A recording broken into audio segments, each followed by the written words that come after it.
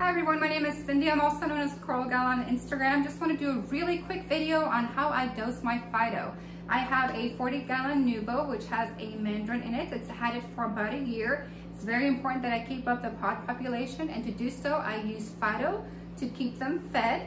I have mine on auto shipment. If you choose to do that, it's very convenient. You can use my code, it'll save you 15% off on your order. It's Cindy R, CYNDIR 84. That way you don't have to worry about going to your LFS or whether or not you have enough food. It'll just be on auto ship.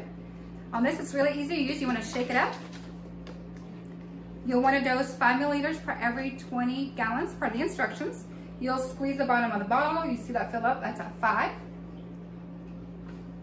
You'll do this for the first 2 weeks, every day. And then after that, you can adjust accordingly. After about 2 weeks, I tend to go up a little bit higher on mine because I have other things like cucumbers, which are filter feeders. But other than that, it's pretty simple. Make sure you refrigerate this.